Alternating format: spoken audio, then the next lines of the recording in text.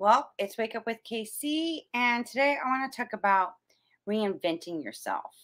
And during the COVID and all the chaos and everything being shut down, I felt like that was a time to look back, evaluate, reevaluate, and look at ways to reinvent what it is that you truly desire to do. And I have met an amazing and wonderful person who continuously does that. And she joins us today. Please welcome Suzanne Lanier. Susan, Hey. welcome. I love the shades. I love those shades. Thank you. I do too.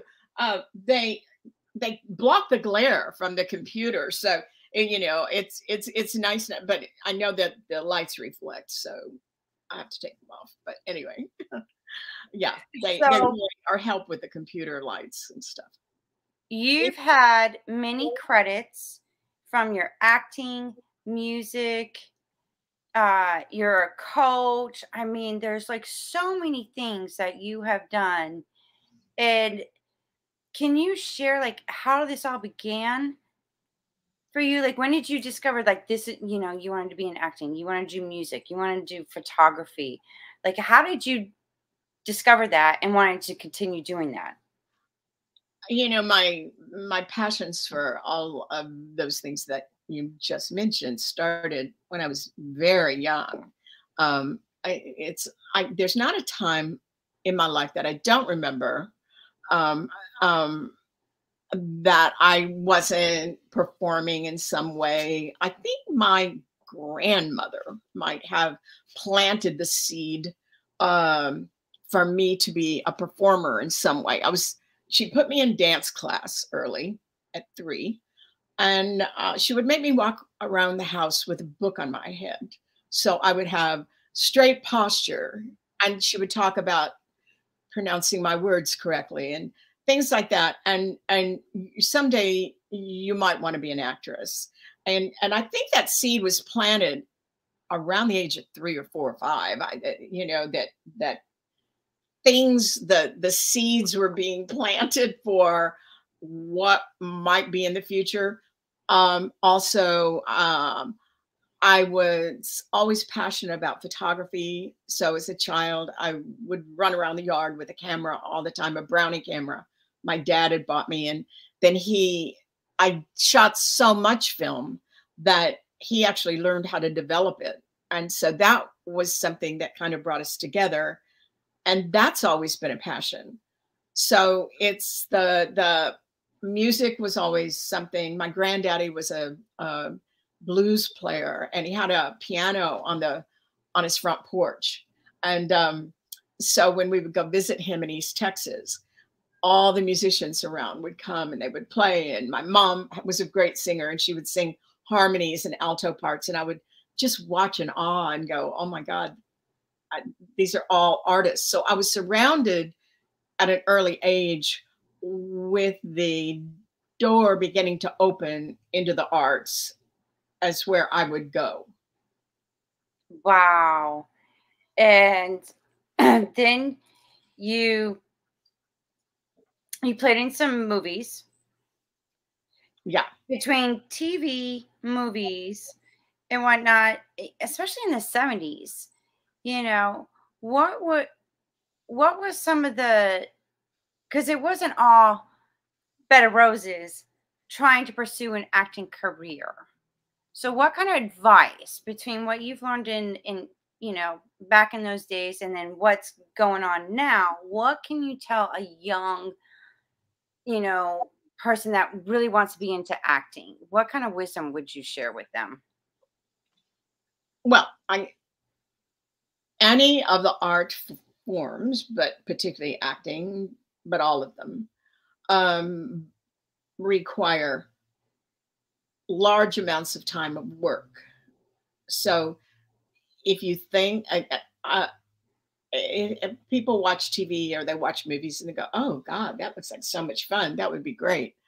And it looks so easy. It's our job to make it look easy, but it's not easy. It's hard work. It requires work. It requires talent to some degree. The main thing, it requires some luck, being in the right place at the right time, knowing the right people. But more than anything, it requires drive and ambition. And I know so many actors who are so talented, but they won't go get their headshots done, and they won't put themselves up on the sites so that they won't do the business part of show business. Show business is a business. It's not just the fun, oh, give me a job. So that has not changed from the 70s to now. It's just, I think now there are easier venues and platforms to get exposure, which we did not have available in the 70s. But there were so many great agents and people that I was lucky to work with that pushed the career for me. But it doesn't mean I didn't have to do a whole lot of work. No, and it's not the work you put into it and the drive and the ambition that you have. Yes. And with that, it's wow, you just like blew my mind on that one. And then you met your husband, Delaney. Yeah. In 1970. And when you met him, how did you meet him? Well, I had starred in The Hills Have Eyes, and he had gone to see The Hills Have Eyes at a drive-in with his then girlfriend. And the next night after he saw it, he was playing at was it the Troubadour? He says it was the Troubadour. I think it was the Starwood. But anyway, one of the big Hollywood clubs. And his trumpet player named Daryl Leonard was in the band, and Daryl was married to my girlfriend, Lindy. And she said, let's go hear Delaney Bramlett. And I said, no, I've got to learn some lines. And she said, come on, let's go hear him. And we'll just stay for one set. So we drove to Hollywood, and she had to go near the stage to say, Daryl, we're here. And Delaney saw me, and he took off his guitar, and he came down off the stage, and he said, I saw you in this movie last night. And he said, give me your phone number. I'm going to marry you. And I went, I have a boyfriend. And he said, I don't care. And so I gave him my number, and the rest was history. We fell in love in 1977, and only because he had seen me in The Hills Have Eyes. Wow, that's called persistence right there. Like, he just sees you next day, sees you and like sees you in a movie, then sees you in person, like, I'm gonna marry you. And you're just, I don't know if it was freak out. I don't know if it was a premonition, and it was kind of a joke, but it came true. I'm sure he was joking with me, and I found that kind of sexy, and he was very sexy and so talented. And so, I fell immediately in love, and we were pretty inseparable for many years. And then, we had a couple of dips in our relationship and breakups. And then, we would always end up back together. Wow. And then did that help you with your music writing as well? Did that like spark even a more fire? Yeah. I had written stupid little songs from when I was 8 years old. I was always into doing musicals, and in New York, auditioned for Hair and some musicals in New York when I was a young actress there, way before I met Delaney, and got cast in Hair. I didn't get to do the show because of personal reasons, but I was in rehearsal for Hair. And so I had been exposed to a lot of rock music and had the Hair experience, but I had never taken songwriting seriously, nor had I had the desire to be a songwriter, really. I was much more into performance. So when I met him, and he was writing every single day of his life until the last day of his life, when he couldn't write anymore, I was, you can't go to college and learn the kind of things he could do. So there's no teacher. To just be around him, he was so gifted and a genius that it just sort of by osmosis. And there'd be times where I'd go, how about this line? And he'd go, yeah, that sounds pretty good. He'd write that down and it would stay. And then I thought, well, got a line in his song, you know, and and then we began to write songs together. He began to take me more seriously. And so we wrote a number of songs together, and he was just one of the greatest songwriters. So, you know, and that's how that happened. And again, it's like who you know, lucky to, you know, it's who you know too. And I was lucky that he had seen The Hills Have Eyes and we met, we fell in love. And now I'm in a world of music, the best musicians in the world. He produced Eric Clapton and Ike Turner and Joe Cocker. And I mean, you name them, and everybody was in his band. Jimi Hendrix, the Allman Brothers, you know. Wow. So, but now looking, because I know we talked earlier, and you mentioned cabaret. Well, couldn't that experience of you learning to write music and everything lead you to the cabaret of what you're doing now in this project? Yeah, I mean, after even on Delaney and I had a breakup in the mid 80s sometime, and we continued to do music together. However, we were always connected, and so I put a band together for myself with his help, and had my own band playing the Palomino and around LA, and a club here called the Rose Tattoo. And I started this one woman sort of show that was strictly music, not a lot of talking. And then after he passed away, right before he passed away, I'd been invited to do a show at one of the venues in Los Angeles. And he said, I think you should do that. It'll get your mind off of things if I don't make it. And so 3 months after he passed, I had his band pretty much together with his wonderful musicians. I was so blessed about that. Chad Watson, David Morgan, Hank Barrio, Lynn Finale. I mean, just wonderful musicians. And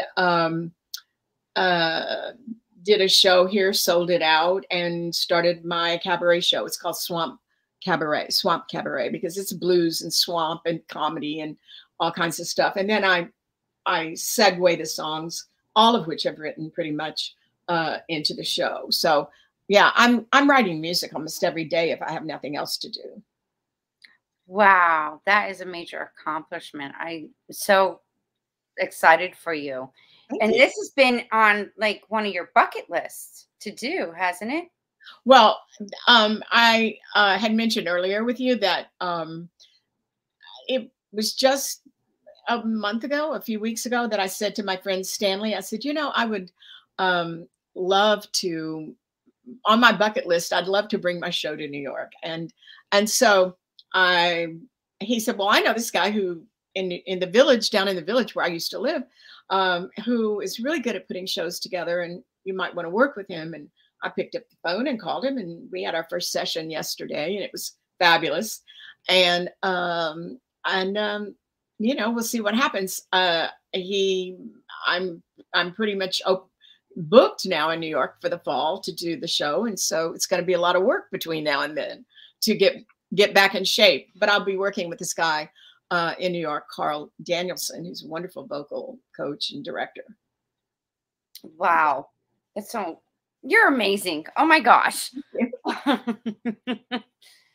So, you know, going through all your experiences, and you did say that you had like so many amazing experiences meeting so many people that you just couldn't pick one. No, I can't. I was telling you that I was at a party last night, and I was talking to Jennifer Edwards, Blake Edwards' daughter, Julie Andrews' daughter, and we were talking about maybe doing a little show of some sort together. And we were both agreeing that we wanted to do comedy. And I said, well, you know, I used to do stand-up on a show called Tony Orlando and Dawn and the Rainbow Hour. And her husband came up and he said, well, I'm going to look that up YouTube. And I said, I know that the footage does not exist. It's an antique. They said, everything's on YouTube. And I went, you're not going to find it. And he typed it in, and Tony Orlando and Dawn and the Rainbow Hour, and it popped up, and there was my face with footage with Freddie Prinze, Alice Cooper, and myself doing a sketch. And it kind of like blew me away because I'd never seen it. I didn't know who even released that kind of footage or where they would get it, since I'd never even seen it myself. And so it was wild. I bet it was. And it is pretty amazing how they're taking, because they're like taped on these reels. So they had to transfer all that to digital, and then they get the clips and put them up now on, man, that's a long job to do. I don't know where people find all this stuff. Honestly, it's amazing. So it is amazing. And it's just like, you know, being in films and even on TV, there's a lot of hard work. Like when you're watching the show, you think you're getting the masterpiece, or the movie, the masterpiece, but you don't know what was going behind the scenes to prep to show you the visual or that masterpiece. Right. I mean, when one is just watching television, including myself, and you look at the scenes and you think, oh, that's fun. That looks easy. That looks glamorous. It's not easy. It's really hard work to be an actor. Acting, it requires a lot of energy, a lot of focus, talent, being in the right place at the right time, meeting the right people. So many ingredients go into whether or not it works for you, where you can make a living at it, and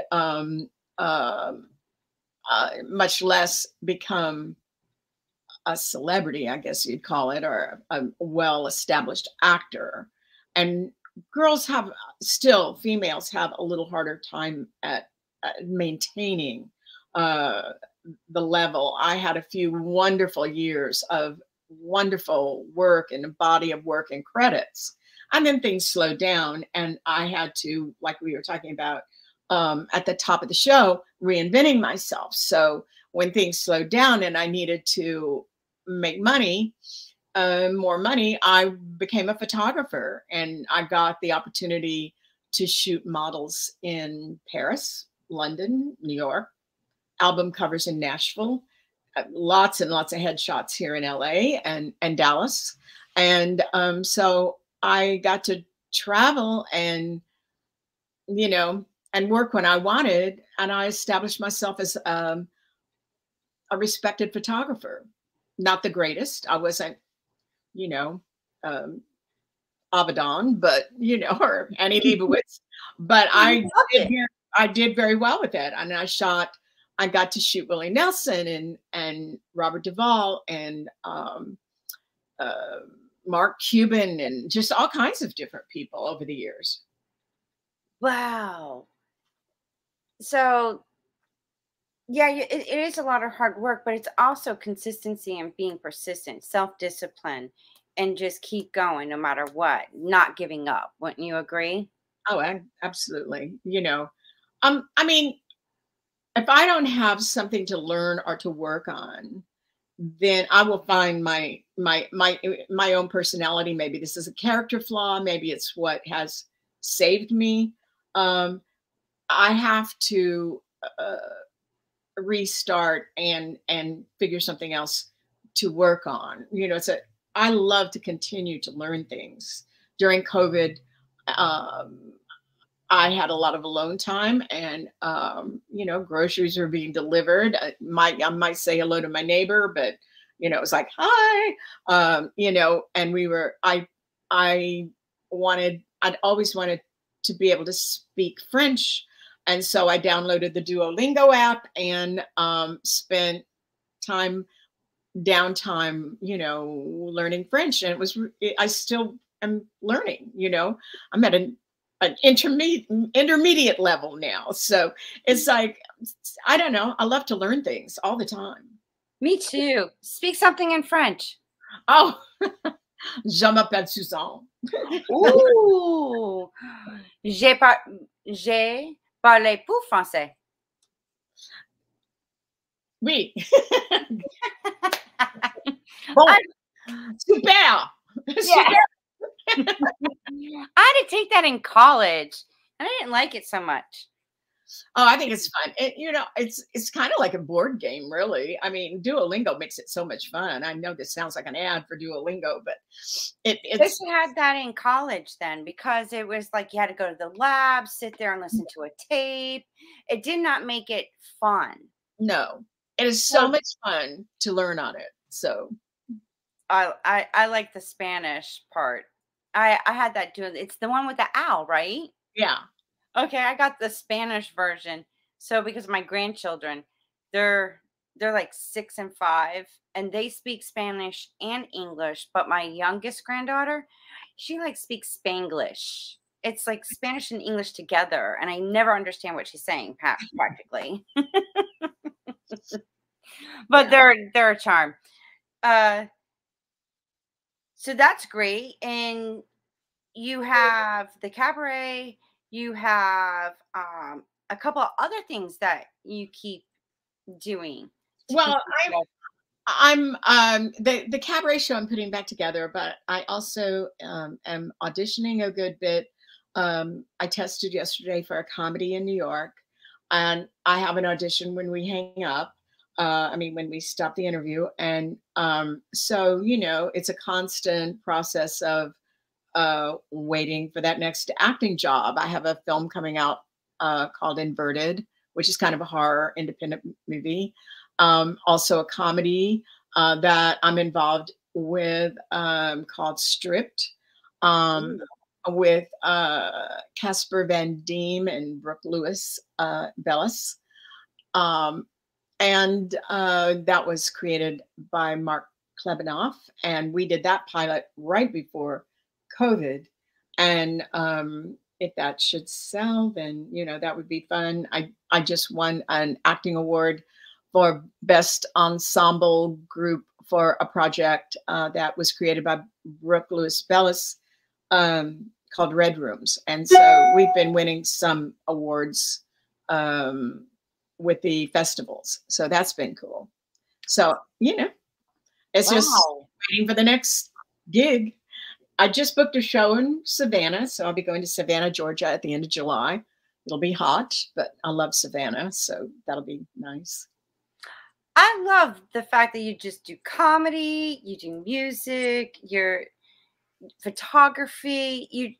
It seems like it's all parallel to all the aspects about who you are. And it's you're more authentic, you're more you. Well, I am multifaceted, that's for sure, in terms of maybe it's even ADD, and maybe there's a little bit of ADD in there because I do often change the channel of where I want to put my focus, but only when the channel starts getting boring. The show gets boring, and I'll switch the channel. And I think that's kind of how I've always lived my life. It's like, okay, this is It's getting boring. it's boring. I think I'm going to do something else. And I think what drove me was the passion for what it was that I was doing. Never the fame, never the money. That some of that came, and there were times where I was much more well known than say now or whatever, where it was, I'd get stopped in the grocery store and stuff like that. That doesn't happen, and I don't look like that young ingenue anymore. Mhm. But um, I looked at Freddie Prinze on that clip that I saw on YouTube, and he looked like such a baby, and he was so talented. And I think, what would he have become? What would he be playing now? Would he still be, working all the time and is, and so I'm lucky to still be here. There are a lot of people that aren't. So as long as I'm here, and I have the energy and the brain to do things, I have to keep being me, you know? I So, mean, that's the best part is just being your authentic self and doing what you love to do. And when you have that and you love yourself for that, it's just those opportunities come to you. It's like a magnet. well, You so I don't anticipate them. They usually come by surprise, and then I just say yes or no to the opportunities. But we are responsible partly for creating the opportunities. That's for sure. You know, absolutely. making sure the people that are producing, directing, or involved with that part know you're alive. That I think that's one of the beautiful things about doing the podcasts is that people, know I'm still here. I was on IMDb once and it said, rest in peace, Susan Lanier. And I thought, what the, it was like, are you fucking kidding me? I'm very much alive. I wrote IMDb, please take that off. I'm still here. So, it's all kind of weird. Life is weird. Well, yeah, and it's interesting and it's an adventure and it's a journey to just live. Yeah. And Yep. you've lived an amazing life and wonderful experiences, and I'm just happy to have met you finally. Thank you. Nice to meet you too. Nice I'd to meet love to come and see your comedy clubs. I didn't really know that you were like really into comedy, that like besides Welcome Back Kotter, that was like something comical back in those days. But then I really didn't. I saw the horror movie. Then there was some things with your music, but I didn't really see your comedy stuff. How you make people laugh and how did that come about anyway? Well, I had done in the early 70s, there were a lot of dinner theaters and in the country. And it was a whole uh, venue available to people that couldn't go to New York or didn't often go to New York to see plays. And they could go and drink and eat and watch a play. And I, early 70s, did these plays nonstop. They were all sitcoms. They were all, 2-hour comedies. So I groomed my comedy chops on doing dinner theater, and I'm so grateful for it. I worked with Ed Burns from 77 Sunset Strip. I worked with Donald O'Connor in Wally's Cafe. I worked with Pat Paulson in Last of the Red Hot Lovers, who was from Laugh-In. And I was getting a lot of rave reviews, and Pat Paulson was signed with ICM at the time. And his agent came on the road to one of the towns we were playing, and he saw me and he said, "You've got to come to LA. I'll put you right to work."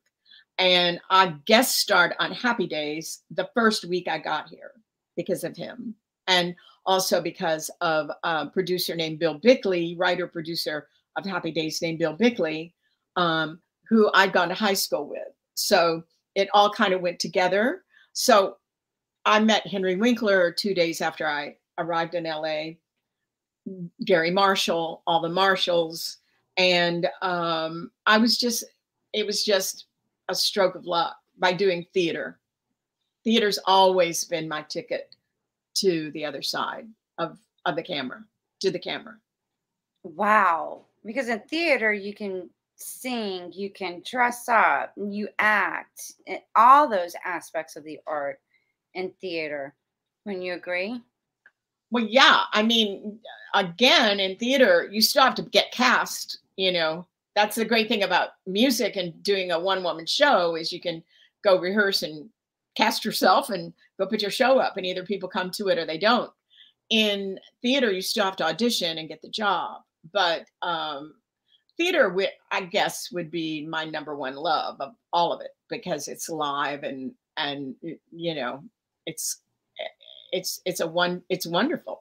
I mean, you feel the energy and the love from the audience, and that's why I like performing live. But you know, love to act on film too. So, And you did something with hair, didn't you not? well, I was cast in Hair when I was a teenager, actually, and for some personal reasons, I wasn't able to do the show, and they kept calling me to play the role of Jeannie in Hair. But I got introduced to rock and roll, and you know, I started doing rock and roll music before I met my husband Delaney, so I was already involved in musicals and musical theater and stuff like that. You know, early 20s. Wow. Mm-hmm. That's amazing. Now I know we talked about this earlier, but we had to start this over. And you talked about how you met your husband, or he met you. Yeah. Well, he had seen The Hills Have Eyes in 1977 at a drive-in with his then girlfriend. And the following night, he was playing at the Starwood in Hollywood. And my girlfriend's husband, Daryl Leonard, who's a very well-established trumpet player, was in his band. And she said, let's go hear Delaney Bramlett. And I said, nah, I've got to learn lines. And she said, come on. And so she convinced me to go to the club.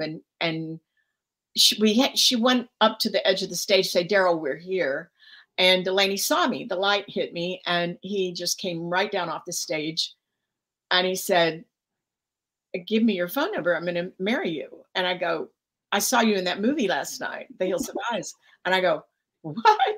Are you nuts? I have a boyfriend. He said, I don't care. And so anyway, I gave him my number. We got together the next few days, and the rest was history. I mean, we just fell in love, and you know, we had 31 years on and off. There were some breakups and going back together.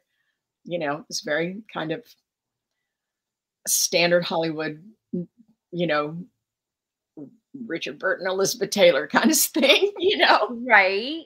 You love hard, you hate hard, and you know, you live hard. So, you know, so it was, but it was great. And he was such a genius, and so instrumental in just watching him write a song.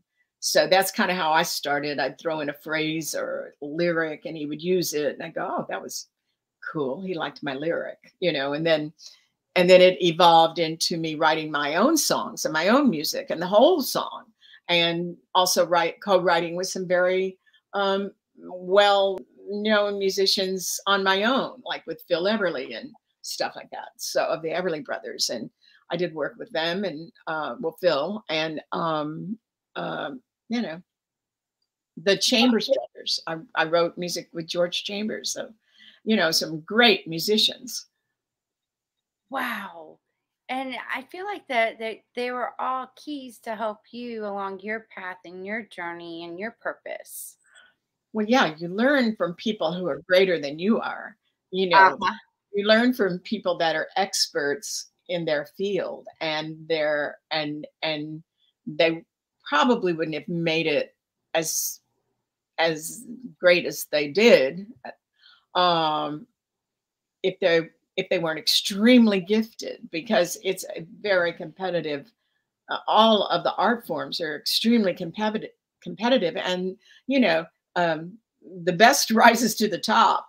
And so to be around those people and to learn from them is amazing. I'd You say. can't learn that in a college. You know, you can learn basic stuff in school, but if you don't get with the people who are actually the masters at what they do, then you know, that's a real blessing to be able to do that. I agree with you, Susan. And I know you have to get on to an audition soon. I do. So, I have some information. If you can email me of, you know, the shows that you're going to be doing, I would be more than happy to post them. Okay. on the description notes and whatnot. And I wish you the best of luck. Thank you. And Thank you for having me. It's been fun talking to you today.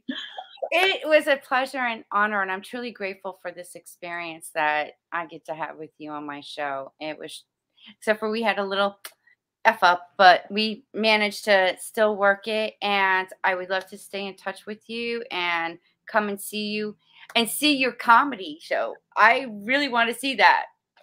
I hope you will. I hope you will make it up to New York. And also, I have a book coming out. So when I do that, maybe we'll do it again. I would love to have you back on the show so we could talk about that book. Okay, cool. All right. You take care. Thank you.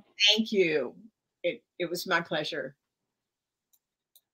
Well, there you go. Yes, we did have a mess up, but we managed to get through it. And that's part of the show business. You know, shit happens. You just got to roll and go with the show. So stay tuned for more with Wake Up with KC.